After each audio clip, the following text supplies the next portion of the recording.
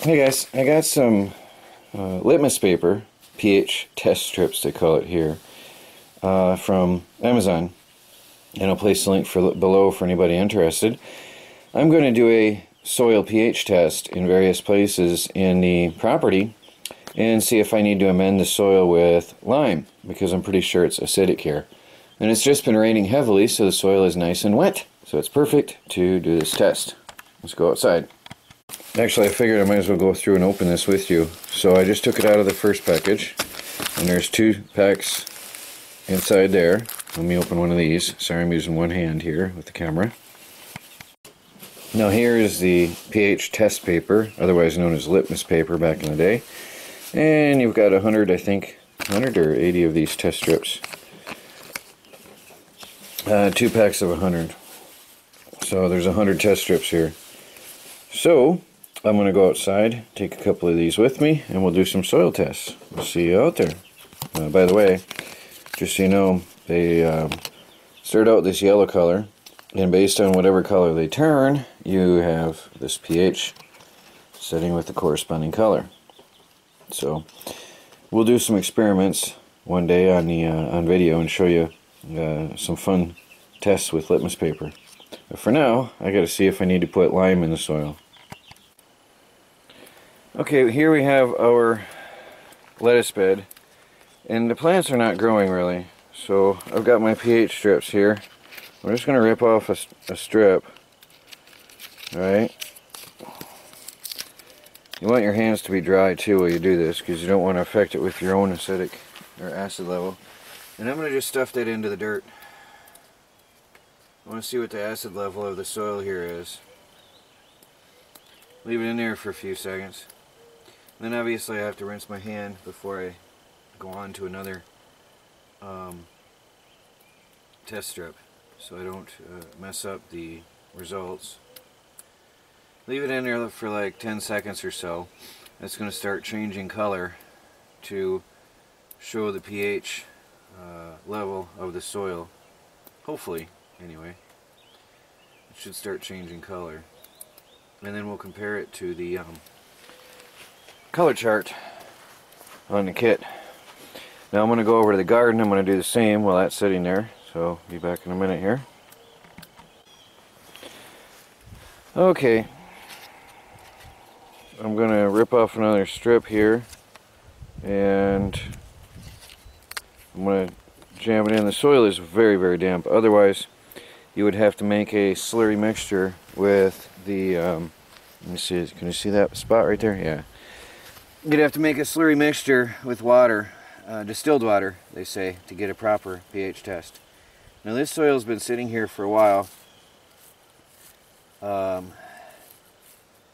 This mixture here has been sitting for a while, so I'm going to let that soak for a minute to get a pH test here of my garden soil.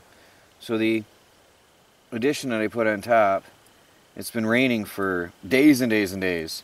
So the soil that I put on top that I hauled in, and the nutrients and the pH level of that has had a chance to mix in with the soil underneath. So we have a pretty good mixture now.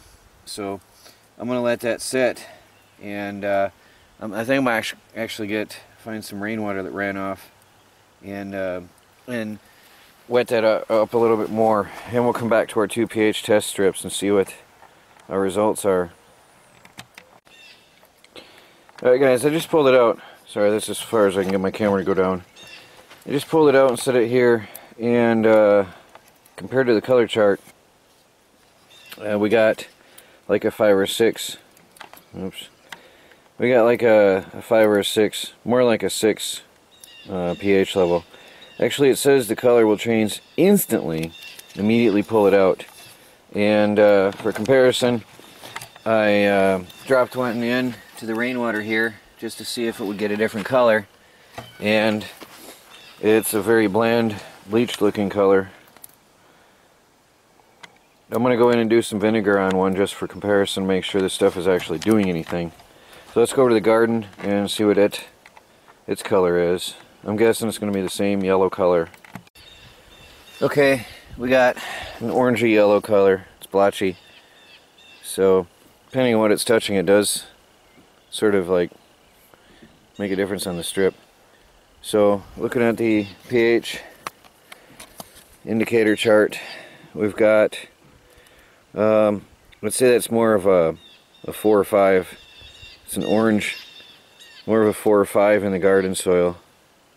So looks pretty acidic. We're going to try this with some vinegar and some baking soda, and see a comparison on the chart and see how it looks in comparison. Okay, I have a test strip here. I've got some vinegar. Alright, I'm just going to real quick over the sink. You're not going to see this, but I'm going to pour the vinegar over the strip real quick. Just a tiny bit to wet that strip. And we get an instantaneous color change, showing us an acid level of about 2 or 3. Okay, so there you have results.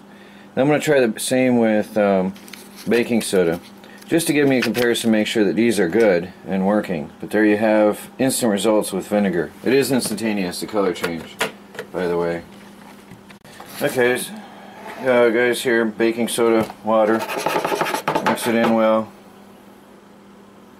It's going to be a base, so it should give us a different color on the range here on a chart. There you go, green, instantaneously green, which shows you about a 8 on the scale, 8 or 9. It's not a precise science, but there you go. The litmus paper does work, and there you can see the instant color changes based on the acid level. So there you go, guys. Here's vinegar, highly acidic. Here's our soil, and here is baking soda. There's the results of the litmus paper tests, showing the color change. I better get that off my counter, and Melanie will have a fit. I'm color changing her countertop. So, Melanie, can you grab me a wet paper towel quickly, please? I'll wipe that up right away before it sinks in. And there's your color charts. So, guys, I'm going to continue on with some soil tests today, and hope I can get this stain off the counter of our new house. And I'll be back to you guys in a little bit.